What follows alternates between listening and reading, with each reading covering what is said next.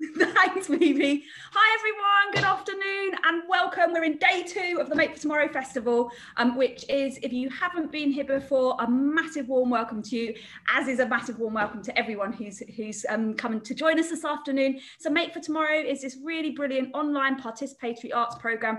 We've got some fabulous visual artists that have been brought into the program by the wonderful Hospital Rooms, which is a great organisation. If you've not heard of them, do look them up. I'll be passing you over to Phoebe in a little minute and she can tell you a bit more about them. And then we've also got a performance and writer, so lots of actors and writers strands who've been doing some really interesting in conversations with each other and you guys.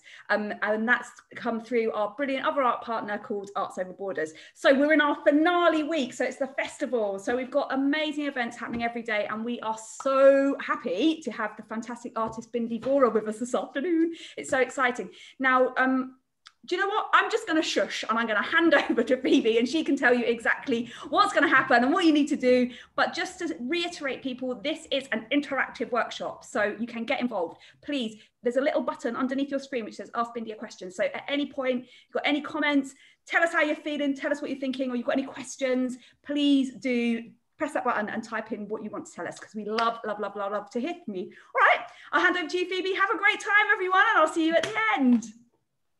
Thank you, Lucy.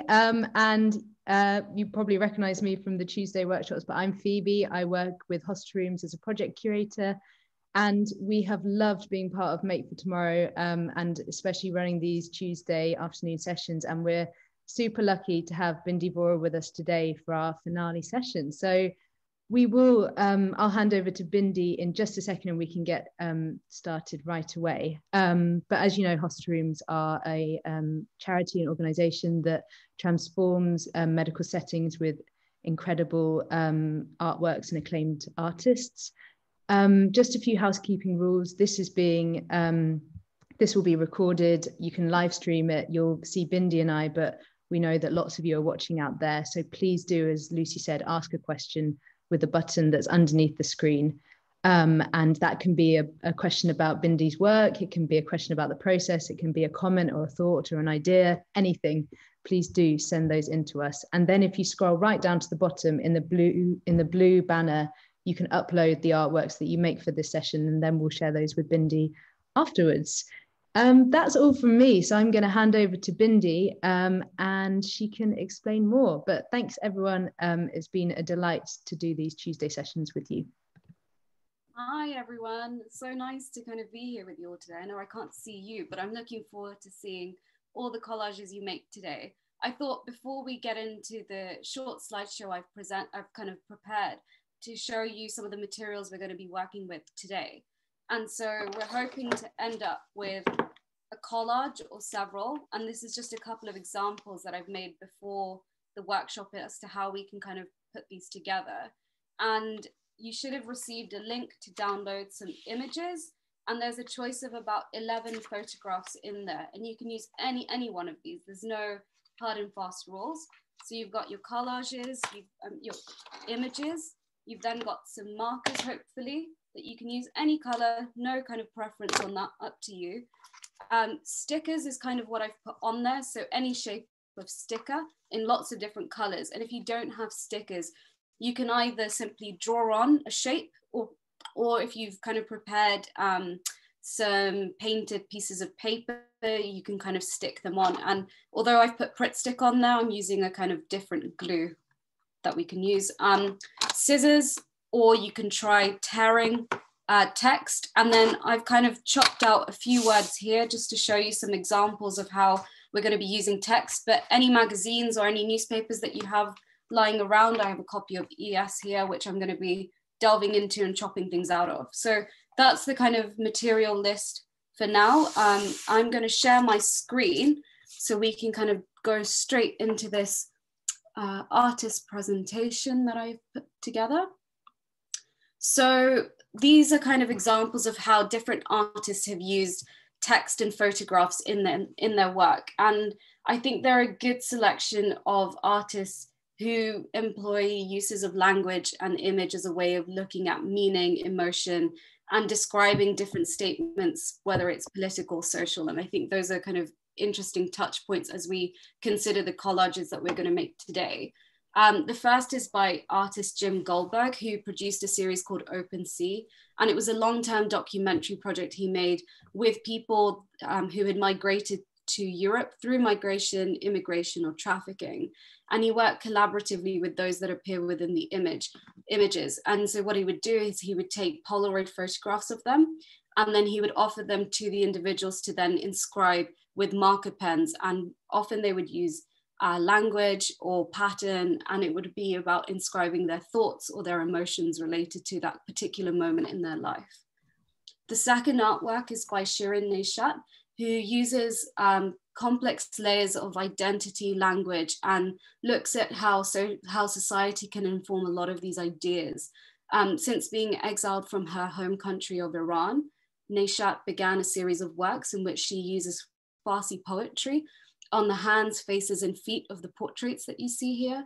And they're almost these kind of delicate veil-like patterns that she creates using language on top of the images that you see. And it talks to these complexities of identity and belonging and where they come from. The third artist is Sylvia Rossi, who made a body of work called Encounter. It looked at her family album, in which she restaged images of her mother from Togo, in which she used to work as a market trader in Togo. And each photograph that you see is a self-portrait in which she kind of looks at migration and diaspora, and she almost reperforms these images. Underneath, I know it's a little bit small, but you see this kind of repetition of text that references a lot of the objects that appear in the works. And so this idea of repeating text and repetition, I think, is really important in Sylvia's work. John Baldessari created a series called the Goya series in 1997. And although the kind of text and images appear quite banal and straightforward, actually the words that he's taken are from the iconic Francisco Goya etchings from 1810 to 1820. That's when the originals were made. And it looked at the violent depictions of combat, but using these incredibly sanitized uses of language. And so what Baldessari has done is extract elements of this and begun pairing it with an image. Adam Broomberg and Oliver Chanarin are two artists who use selected pages from the International New York Times newspaper, and each newspaper is screen printed by them, and often the text that appears are this kind of chronology of their influences and ideas as they're making other work. The image on the right was released in May in order to raise money for a health clinic in South Africa to acquire necessary PPE equipment for patients and staff in different clinics across South Africa. So often they're moments that mark really key and important things in their kind of day-to-day lives. Gillian Waring, this is quite an iconic series that was made in the early 90s, in which she stopped hundreds of passers-by in London and invited them to write whatever they wished on a white card, which she then photographed with them holding up. And this kind of idea of reflecting someone's identity is quite interesting, because there was this kind of unsettling idea between how the individual appeared and what they were writing kind of came across. And I think that reveals so many of the kind of innermost emotions and feelings about an individual that they're then projecting onto the camera, which I think is a really interesting way of thinking about how we use language. Barbara Kruger made this piece in 1989, and she often uses phrases and images, creating these kind of negative double exposure pieces to challenge ideas of power, identity, and sexuality. And this particular image was made by Kruger in the late 80s for the Women's March in Washington in support of reproductive female rights. So I think this is, this is an example of how politics and words and language and image can have a real impact on how we kind of move forward with different things and different issues that are happening around us that affect all of us individually and kind of on a mass level. And then the last work I'm going to show you is a really interesting one. It kind of turns this idea of image and text on its head slightly, and it's by an artist called Sam Winston. His whole practice is kind of centered around how language doesn't have to just be a carrier of messages. It can also be adopted as a visual form. So what he does is he often repeats certain letters in different scale and different tonalities with a pencil. And he creates these distinctive typographies that when you look at them individually, you could kind of see the makeup of each of the images, but on a kind of mass level, when you zoom out of it, you see a pattern forming, an image forming. And I think that's another way of thinking about how words, phrases, symbols, patterns can kind of be formed together to create a visual kind of story. So I'm going to stop sharing my screen.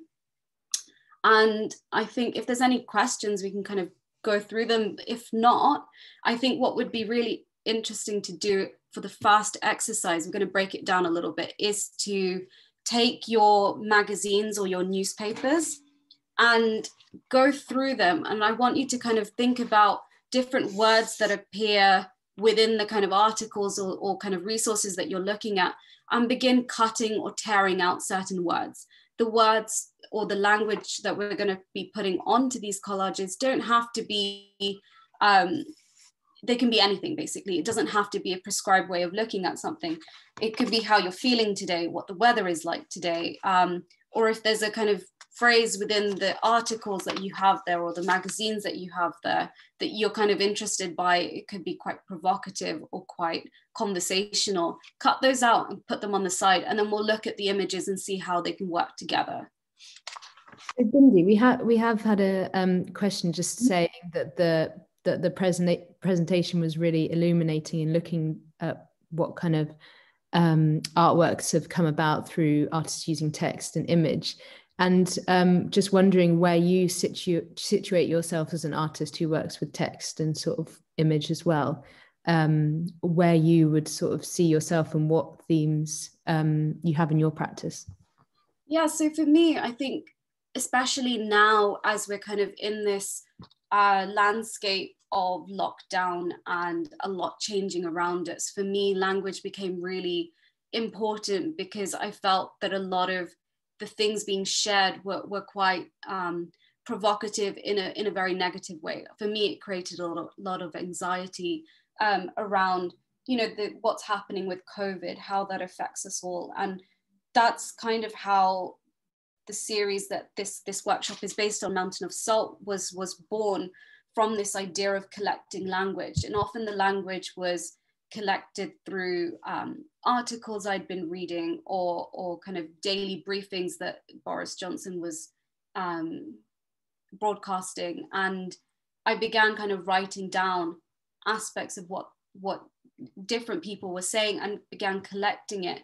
And for me, the use of language has this power of transforming, but it also has a moment where we can kind of really stop and think about what happens next or what we do with these ideas and with these resources. And I think for me, that became the element of where something then transforms into becoming something else, especially when it's paired with an image. There's the kind of visual cue that you have of what you're looking at, but also the text. And I think the two together create this really powerful impact of how we read something, how we understand something. So that's, for me, is kind of how I use language within my work, especially this new body of work that I've been making. So let's see. I've already prepared a few things. So I hope everyone is kind of thinking about what they can do. And I think you can see here I've pre-prepared a few things. And so what I'm going to do is I'm going to begin looking at all the different words that I have. They, you know, for me, the sentences or the language doesn't always have to make sense. It doesn't always have to be a fully formed paragraph of something. It can just be an individual word. It can be several words that kind of provoke a thought or an idea. You know, like, let's see what we have here. So expanding within public could be the starting of something. It doesn't have to be, you know, with this example collage that I'd made, you know, it wasn't, the sentence, you know, grammatically doesn't actually make sense, but it's how the words are used and how they're strung together that makes the most sense. So the new me being human, I think there's a really interesting touch point in there that we can take from these ideas. Or like with this one where I've kind of used a marker to write the word limbo on. And it's this idea that the world is in limbo at the moment. And I think this pairing of the kind of animals as well within the image provokes a different idea. So there's a few examples of how, you know, the sentence structure doesn't have to make complete sense. It can be something that is an emotional response, something that you're thinking about at the moment. You know, it can be your feelings, it can be emotions, it can be just, you know, it can be a statement as well. So I'm going to try and turn these all over because they're all a little bit mismatched. And let's see what we have. So somewhere, here we go. Somewhere, the inhabitants supposedly, have we got the word are here? If not, let's see if I've got the word are in my magazine. I think with all the examples that I showed you, you know, it shows the different way that artists have used language as a not just as a description about something happening, but also as a kind of layering of a pattern or an idea. And I think that's what's really interesting about someone like Shirin Neshat's work, for example, how she uses the Farsi poetry as this kind of pattern almost on top of the photographs. And often by combining it on the kind of bare hands or the feet or the face, these are often in Islamic culture, the parts of the body that are seen or visible to people. And so by using these same elements of the body as well, it creates a different kind of gesture or performance within the work itself. We've just had another question come in asking whether you gather words over a period of time or sit down with a specific feeling or thought and go from there. I keep gathering, you know, at the moment with this second lockdown that we're in, I've been paying close attention to a lot of the news, not just with COVID, but also, of course, with the election in the US. And there's a lot of inflammatory language. And so what I do is on my phone in the notes section, if there's something that kind of piques my interest or curiosity, I just kind of either take a screenshot or I pause whatever's on the television and then I write it down. And so it's this kind of constant journaling of these words. I don't keep a track of exactly where they come from because I don't think that's important. I think it's this accumulation of these texts and these phrases that when they're then extracted from there, it really highlights how a lot of the language can be provocative in different ways. You know, for example, I think Trump said after he kind of recovered from COVID, where he said, "I'm back because I'm a perfect physical specimen." And I thought that was a really interesting thing for someone to say about a virus and how he's kind of recovered from it. I thought that was quite interesting. I've just taken this out.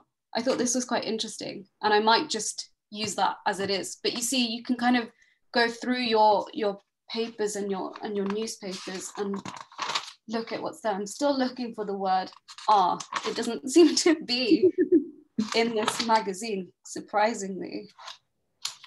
If you can't find a whole word, it might just be something that you construct and you cut out from different words. So for example, I'm going to take the word restaurants from here. And I'm going to take the letter R. And we just had another question as well asking, do you ever begin the process in reverse, allowing the image to lead the words that you will cut out? I haven't, because I think with this body of work, it is mainly about the language. The language is the anchor in this particular body of work. And, you know, the images are not images I've taken either. So these are found images, often collected through eBay or through copyright-free libraries where there's kind of historical images and kind of licenses that you can use in order to put together these kind of compilations of things. So the images then aren't images I've taken either. And I think there's an interesting moment there, because a lot of the images that I've kind of used are all different forms of images. Some are medium format kind of negatives, or they're stereoscopes, or they're kind of used for identifying different taxonomies of objects. So whether that's in an archive for scientific usage. And what I do is I then take the images after I've kind of collected the language, and I begin to kind of sift through this archive of things that I have. And I then begin to pair the visual with the words. So often the language has to come first in order to kind of provoke a visual in my mind as to how something could read, or what that could do. So you can kind of see here how you can use different scale as well in order to put together sentences. And also, if there's something that you just want to write, you can write directly onto the images as well. You don't have to do the whole cutting out of words or sentences either. So if there's a particular poem, or there's something that someone said to you recently that's, provoked you or resonated with you or kind of stuck in your mind, you can also think about that and use your markers and write directly onto the surface of the image. Supposedly friend. There we go. We've got a little bit of a sentence there. So I think maybe if everyone is kind of ready to move on, we can kind of look at the image pack and see what kind of takes your fancy from there. So there was a choice of a few things, and think about the sentences that you've put together and which image kind of really speaks to that. So for example, I'm just going to make some space here. You've got this really curious image of a spread of different pies and pastries, which could kind of, if we take this combination of words, so expanding. That's just out of the screen a little bit. Sorry. Is that better? Yeah, maybe a bit more to the left, and yeah, that's great. There we go. Move these over. So for example, this could be something, or we can kind of look at another image. So I'm going to move this onto the side for a second, just like that, and go back to the image pack. The shapes that I've kind of asked you to prepare, or the stickers that you've collected, are important, because what they do is it becomes not just about the image and the text, but the shapes are this adding a kind of direction for the gaze of which you're looking at something. If you want to direct someone who's looking at your collages to a certain thing in the image, the stickers or the shapes can often be a really good way of doing that. It also adds an element of color into the work, because the images are black and white. More often than not, the text will be black and white. And this kind of pop of color not only adds a resonance within the frame that you're working with, and not only directs your gaze, but the idea of circles, for example, the symbolic meaning of circles is about unity, togetherness, and kind of this bond. And squares are about structure, about stability, about, these kind of meanings of these shapes also have a second reference on top of the collages that you're making. So it's not just about the visual and the language, it's also about the way in which these shapes can be there to direct you, but also the underlying meaning of what the language means and communicated in a different way. So that's why we have the shapes. Let's see, which one?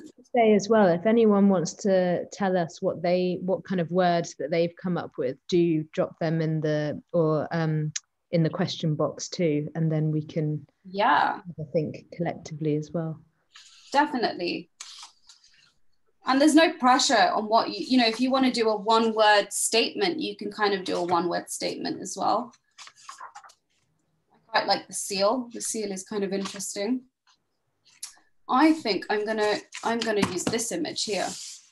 This image with the hands. I think there's something really interesting happening with the kind of very subtle gestures that she's making here with the hands. So I'm going to use that. And I'm going to take this sentence that I've made up here. And the way in which I would kind of start the kind of collage process is, you know, first to think about where the language could sit. Does it sit on the image or does it sit underneath? I think for the purpose of kind of visibility, I'm going to set it on the image itself. I think that could be really interesting. And what I want to do is I want to figure out how long the sentence is, especially because I've got this oversized word here.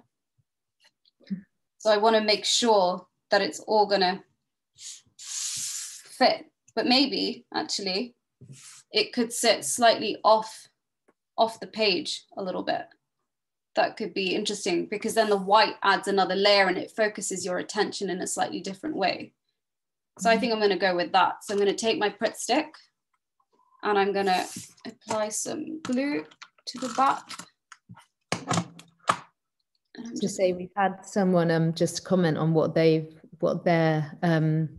words are, and they are the words perpetual plus true story. Perpetual true story. Interesting.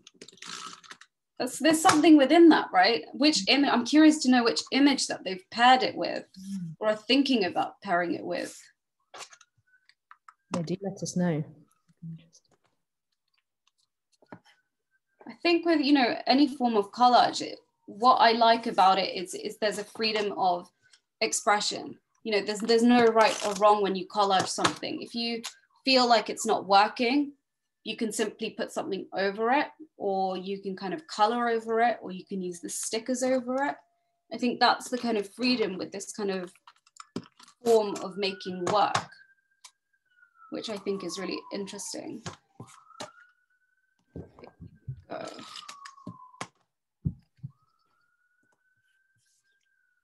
So if you're choosing to write on top of your images, that's fine as well.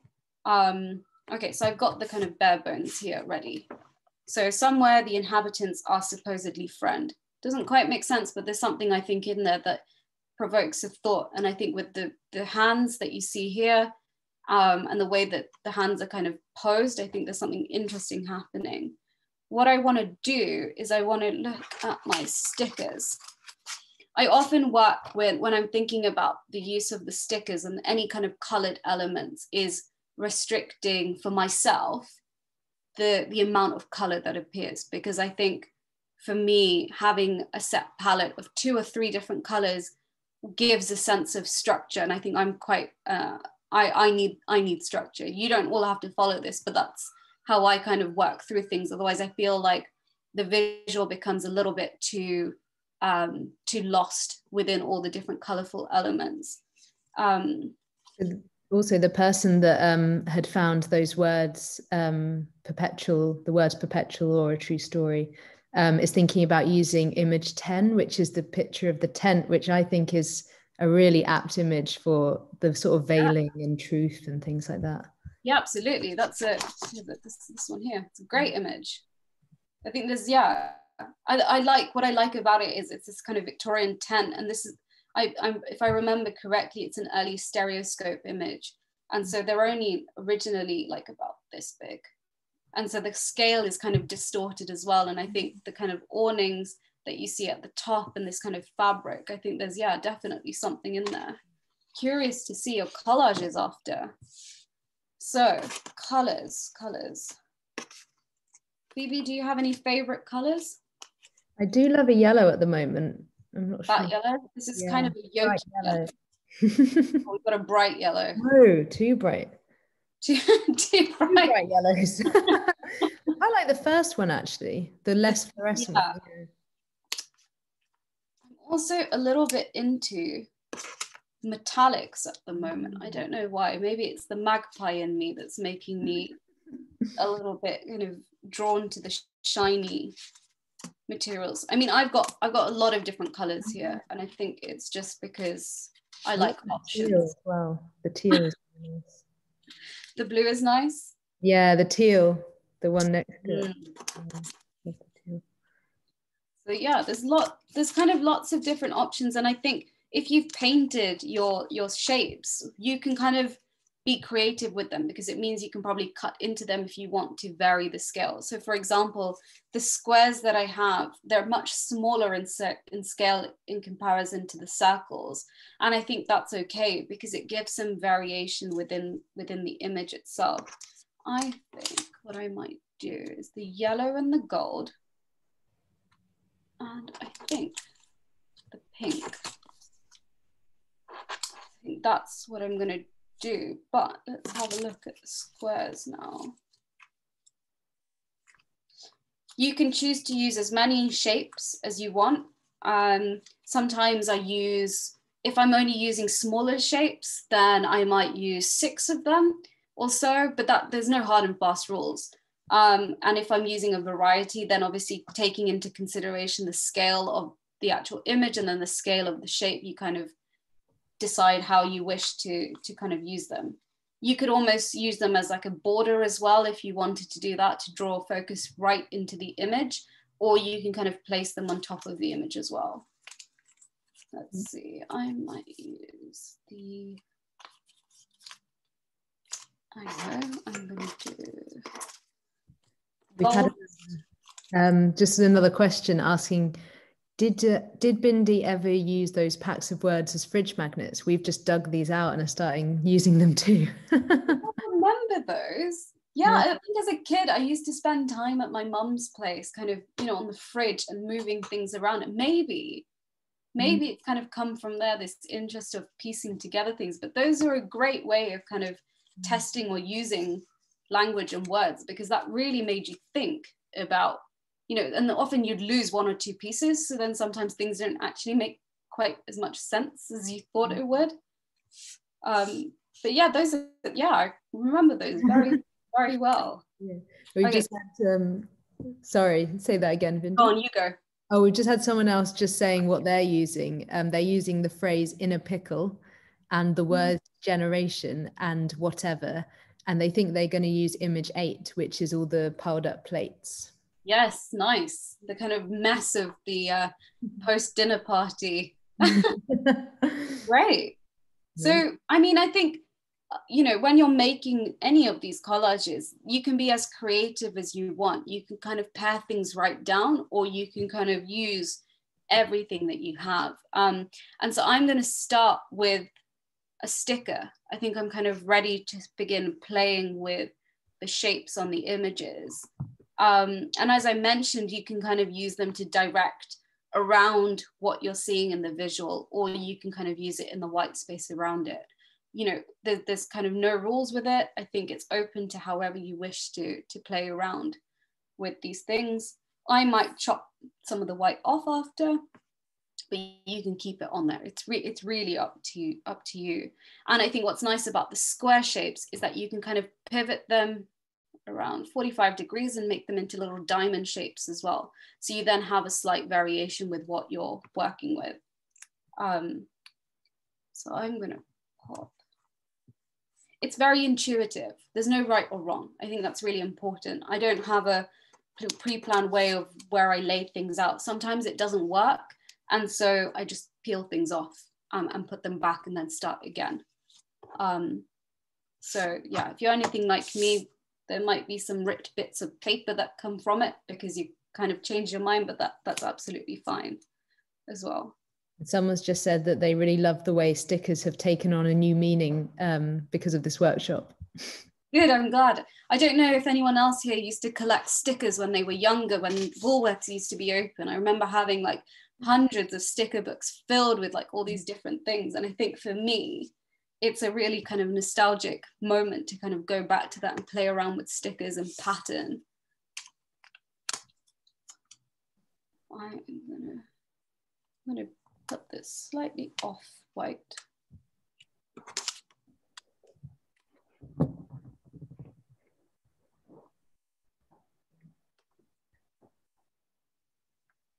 How's that looking? I think there's something interesting.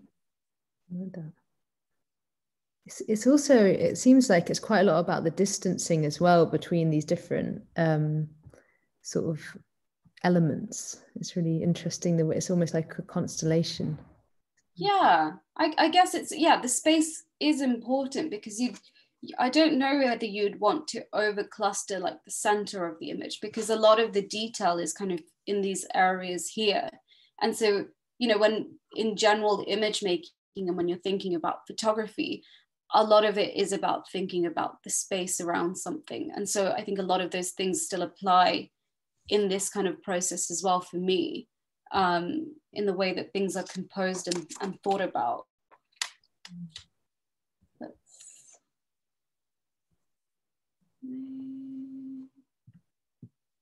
Does it need one more? Not sure. Maybe here. Oh, have I? Sorry about that. Oh, it's back now. Later. I think I'm gonna have to plug my phone in. Well, that's perfect timing for this question that's just come in. If someone's just asked, does Bindi ever work like this digitally, or is it also paper and glue, which they love, by the way? I love using craft like this. I think it, for me, it's kind of, it offers a sense of focusing on what's happening, but actually the original collages that inform Mountain of Salt, so the body of work, this collage workshop is inspired by our old digital collages, where everything has been done on Photoshop in order to kind of piece and move things together. I can show you a couple of examples of that if you guys would like. Yeah, definitely. Just grab them. Oh, here's my charge. Excuse me while I just plug this in so the phone doesn't die. Should have been better prepared. Well, it's interesting as well, because one of the things that that we're doing with this Make for Tomorrow festival is asking the artists 3 questions. Yeah. You've spoken a bit about your feelings during lockdown and coronavirus and current affairs, and that seems to all really play into your work a lot. And we have these 3 questions, which you can also answer at the end or not answer, but I'll just put them out there. So it's, tell us, what is your struggle? What do you have optimism for? And what does art mean to you? Wow, they're really interesting questions. The first one was, what is your struggle? My struggle is actually like sometimes leaving the house. Actually, I think that's become a really big thing for me, because, you know, I was so used to commuting to work every day, getting the bus, getting the tube, walking. And because I'm now working from home, a lot of that commute has been taken out of the kind of daily routine. And I think the routine itself has changed a lot, where, you know, I wake up slightly later than I should, which means that my headspace isn't quite in the right frame of mind often. And I think that then means that this idea of going out for a morning run becomes not quite the first thing on my mind that I want to do, which means I could then not leave the house, and it could be several days before that happens. And I think that for me has become a real problem, like, you know, about just leaving and, you know, going outside and getting fresh air. Like, I'm all for having a window open, but then it's like, do I want to leave the house? I'm not quite sure. And I think that's become a little bit of a struggle for me, which I need to change. But it's a hard one. It's interesting how that COVID or lockdown has almost presented us with these things that we never had thought about to be a struggle before, but now are a bit more. And we've just had we can go back to the other 2 questions, but we've just had a question from one of the workshop participants saying, your whole screen, which I'll just spotlight back, is looking like a big collage artwork with all the stickers, pens, piles of words, even with your hands at the bottom. It looks great. Good. I'm glad inspired me to make some collages. I quite like this, what's happening here. And this and running and running and running. The words just there. I thought it would be good. I was just, saying earlier that I can show you some of the original pieces from the Mountain of Salt series. So I've got a few examples of things that have been printed up. And this is a digital collage which has been printed on paper. I'm going to raise it slightly so you can get a better view. And so what you see here, it's an 8 by 8 inch image where the original black and white sits on the back, and then using Photoshop, I've kind of, all the text appears at the same point in every image. And then the shapes are the only thing that changes, and the color and the opacity. So with the collages we're making today, they're solid colors, but in the originals, I use different gradients of color in order to either hide or reveal something. And so the shapes that you see, they are directional in some ways. They're pointing you to certain things. And then the words are talking to these ideas. And a lot of the initial ones spoke to a lot about what was happening with COVID. So for example, conversations around herd immunity and all of that was happening and transpiring within a lot of what we were hearing and seeing.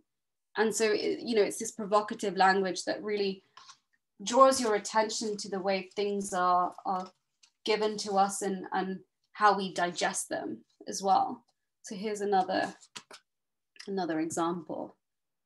And the original, I believe it's a guy on a ladder using a large format camera to photograph something right at the bottom here. But what I've done is I've kind of turned it on its head, and this idea that he's looking using the camera to look at himself, and it's this reflection on one's own identity, this idea that self-examination isn't enough. And this collage in particular was around the time where the Black Lives Matter protests were happening globally. And it's a lot about reflecting on our own actions and how we're all part of the same conversation, and how we all have to kind of work together in order to, realize that a lot of these behaviors and things that are occurring cannot continue. And it's more of this idea that it's posting as a provocation in some ways, to say that what we're doing individually, collectively as a community isn't enough. We have to be doing more. And then there's this one here. This one hasn't got a lot of detail in it. I think over time and age of the kind of original material, it's all faded. But what's really interesting is this idea that it's, something that's been shrouded by mystery, and you can kind of make out certain details. You can kind of see it's this icy residue of a glacier, maybe. I don't know whether you'd be able to see it, but there's that there. Or there's this image here where a partial kind of part of the woman's face has been taken out. And these are the way that I found the images. I haven't altered the images other than to crop them to the same size and turn them all into black and white. Those are the only two interactions I've had with the images. The rest are as I found them. And I think it's these kind of debris or these kind of details here for me that make the image even more interesting. So yeah, those are a couple of examples there. It's really interesting to see the processes and the difference, and they're very simple alterations, but they do. I think that's it. It's these kind of simple gestures and things that I work with in order to put together compositions that for me work quite well. I mean, the series is ongoing, and there's around 220 collages so far that form the series. And I think a lot of it is influenced by what's happening. So, between March and July, I was making a lot of those collages. And then over the summer, when things felt like there was a little bit more light and there was a little bit more space, the making element stopped. And then again, last week, the making element began to continue again. And it's a really interesting thing, because I think it's this idea of using art as a coping mechanism, using art as a way of talking through some of the things that are happening in our everyday, but finding a way of forming that into kind of artwork and pattern and things like that. So I think for me, that was really important with this work. it's a kind of outlet, a release in some ways to figure out or deal with what's happening around us. That's amazing. So with this collage, I think I'm going to move on to using a marker, and I'm going to try and find a color that almost matches one of the stickers, I think, in some ways, just to keep the kind of the palette of tones and color quite simple. I know we've got all of this going on here. Any thickness of marker, I guess, is okay. And what I might do is I might create a border around the image, And just as a way of framing. And Bindi, someone's just asked where they can see the that series of work, and I'm just going to type out your website. Yes. And the series is called Mountain of Salt. And I'm just going to send that to you, but it's www.bindivora.co.uk/work/Mountain of Salt. Yes. Yeah, that's the one. So there's a few on there, and then there's a link to a PDF where you can see a lot of them as well on that page. So I think the thickness of the marker, I've chosen to use the kind of flat side, which is a lot thicker than the other side. And what I'm kind of doing is almost framing what's happening around the visual. Because I think the white space around it feels a little bit too expansive for me. So I'm going to do that. There. How's that looking? I think that's interesting. What I might do is take my scissors. You can try tearing as well if you would like to kind of have a rougher edge. Is to cut around so I don't have so much white left.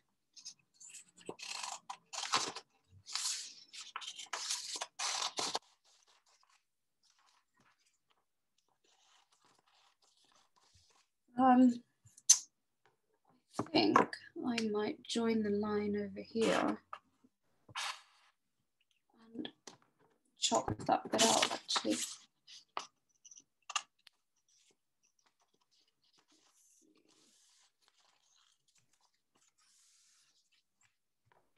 I think that's better.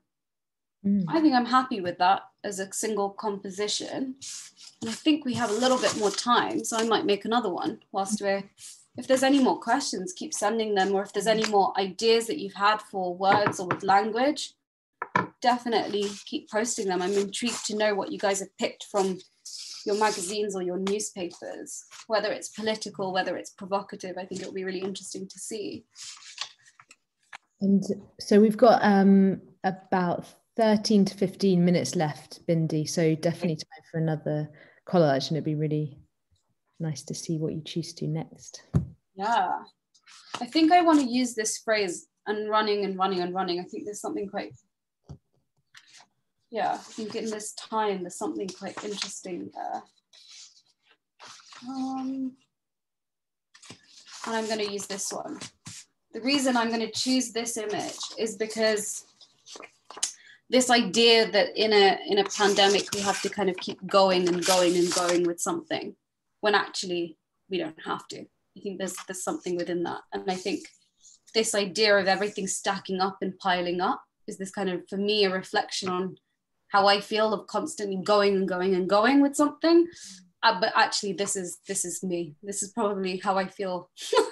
So I'm going to use this image and this text. And because I think this is a bit too blocky, I'm just going to cut this out and just make them into individual words, just to give it a little bit more space when it's added to the collage, to not overwhelm the images. And these offcuts that I have here, because they've got this kind of blue tone to it, you can almost cut these and use them as your kind of sticker references as well, if you don't have stickers. So yeah, any bits of color from magazines that you like, you can kind of use that as part of your collages. So running. And you can move them around on the page. You know, I know in the first collage I kind of centered it around you know, place it in the bottom corner, but you can spread them out. You know, we think about Barbara Kruger's pieces that she makes, the text is often sprayed out across the whole image and not just in one designated spot. I think it makes for a little bit more of an interesting reading of it. Mm.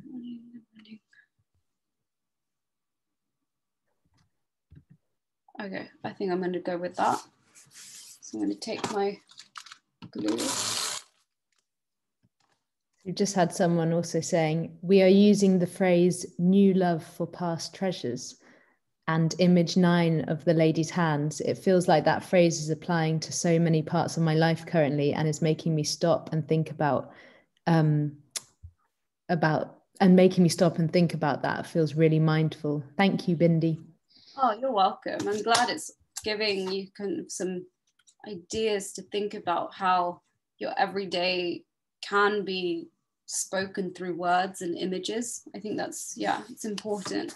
It's almost as a way, I find this as a way of digesting everything happening around us, the good, the bad. Yeah, I think it's important. Because otherwise you can kind of run through these few months and just forget about your own emotions and your own feelings. So here is the basis. We've already got a blue running through this, so I might not use a blue in this one. And I might go even brighter with the collage, a fluorescent orange, I think maybe.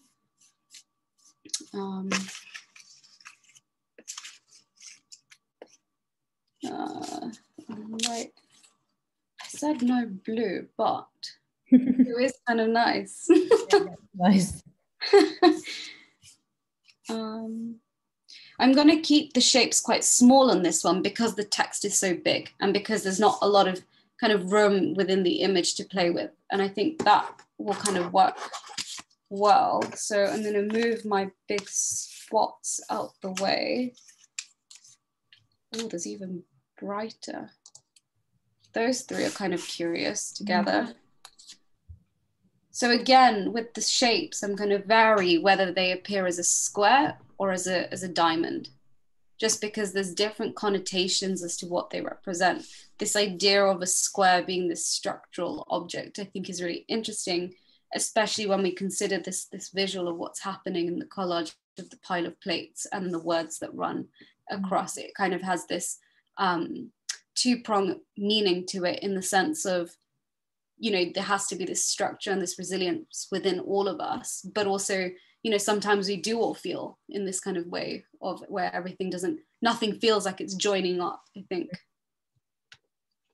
It's interesting as well, you were talking about the everydayness. It's nice to sort of think about the everydayness within the process, and someone's just commented that they're going to start journaling like this.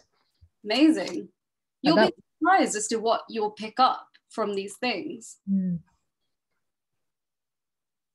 So here we go.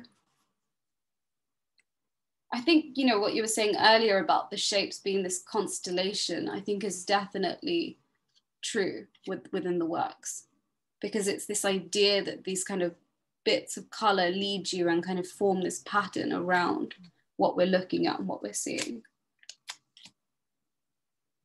I think you can be bold as well and add in on top of the image.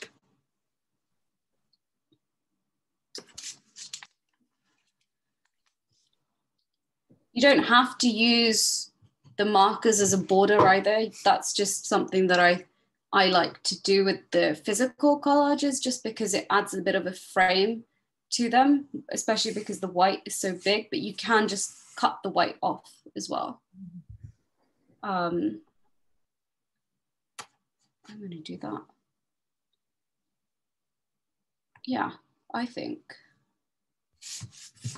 I'm now going to just fold over the white. So if you don't have scissors, you can use this scoring technique where you fold over, you kind of press it down as hard as you can with your nail or your finger. And then hopefully if the crease line has been tight enough, you should just be able to pull that without needing to use a ruler either, and then you'll get a nice edge. And I think the texture is quite nice on that. A little bit frayed, but I think that's okay. Do the same at the top. Someone's just commented, it's really interesting to switch between different printed publications and seeing the words that jump out, and it's such a variation. Yeah, I mean, I guess depending on what you're looking at, you know, often I think we've all seen, I didn't crease it properly there. Within journalism, we've seen that often quotes or certain phrases, or even on like Twitter, for example, there's words that they all pull out as a kind of, as a lead within a story that they're trying to tell. This isn't a straight edge because I didn't crease it properly, but that's okay. I actually saw today that lockdown is the word of 2020. Yes, Collins Dictionary, no? Yeah. It's an interesting choice of words there. I'm just going to fold that as well. Oh yeah, I think that one, I think that's done. It looks beautiful. We've got a couple of different variations here. I probably should have done one using markers, but that's okay. I think we've got this one still here. Where I've used the kind of language on there. I then with this one thought about how the kind of circularness of the world and accenting that a little bit with the line there. So you can play around with it. You know, if in here I've used the markers to create a dashed border.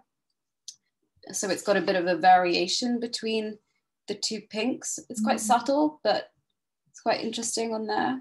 Yeah. And then again, you know, playing with the darker colors, it means that the shape is hidden. So there's something to look forward or look into to see more, as opposed to just the brightness of the image here. So I hope that's, yeah, I'm looking forward to seeing what everyone's made. Yeah, it would be super if everyone today could upload any images of their work into that Dropbox link. That's just, if you scroll to the bottom of the page, it's in the blue banner.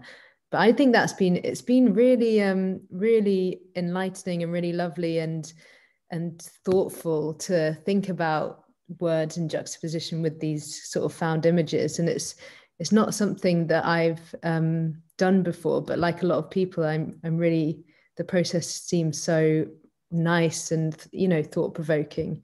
It's been really, really wonderful. So thank you so much, Bindi. And like you said, I'm really looking forward to what everyone has done so far. And it's been such a lovely workshop to close these Tuesday afternoons on. So yeah, just a huge thank you. I'm going to hand over to Lucy now, who's just going to close it up. But if anyone does want to say any last comments, I'll have a go at reading them out as well. Over to you, Lucy. Oh yeah, that was great. That was really good. I absolutely agree, Phoebe, about there's something very gentle about that process, and yet as those images were appearing, they were so powerful.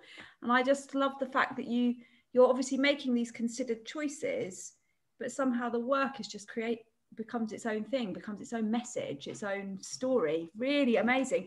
And Phoebe is absolutely right, everyone. We would love to see what you've made. There's no pressure if you want to carry on making right now, or you want to keep working on whatever it is that you're doing tomorrow and in the coming days. But either way, do please send them in, because I know, Bindi, you'd probably love to see what people have been up to. But also, we are creating a big online gallery of all the artworks that people have been making in these regular workshop sessions, which we'll be launching towards the end of this week. So we would love it if you're happy to share your work. We would love to include whatever you've been up to in that gallery. But yeah, I just want to say a huge thank you, Bindi and Phoebe. That was just brilliant. I agree, Phoebe. What an amazing. So for those of you, it's your first time here, we've been having Tuesday afternoon sessions with various different artists for the last 2 months. So what a high to end these Tuesday sessions on. And just to say, for those of you who haven't caught any of the Tuesday sessions, or indeed any of the events that have been going on, we've had some amazing artists, amazing actors. everything's recorded. I mean, you're not recorded, just what you see on your screen is recorded, and we upload it onto our website, so you can catch up if you run groups, if you're an individual, if you want to do it with your mum or your friend or just on your own.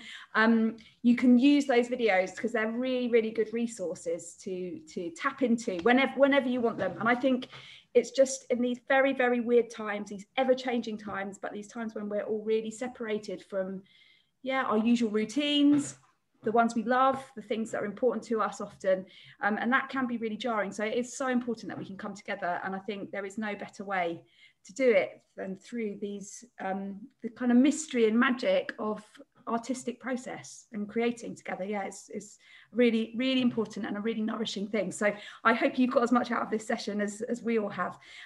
Just to say a massive thank you to our funders. So Arts Council England, thank you so much for funding this whole programme, and we wouldn't be here without you. And also NHS Charities Together have also made an amazing contribution. Excuse me. So Sausage Partnership Foundation Trust, their charity heads on did the fundraising for this, so yeah, big clap and a thank you to them, and also our wonderful tech partner CogApp, who make sure we're pressing all the right buttons and that this can arrive on your screen as smoothly as possible. So they're totally fantastic. But do please come back here. So we've got more stuff. So tomorrow morning, very excitingly, the artist Mark Titchener has been working with various participants to create a really beautiful, unique publication called, now Phoebe, you're going to have to remind me how to say this. How do we say the name of this artwork?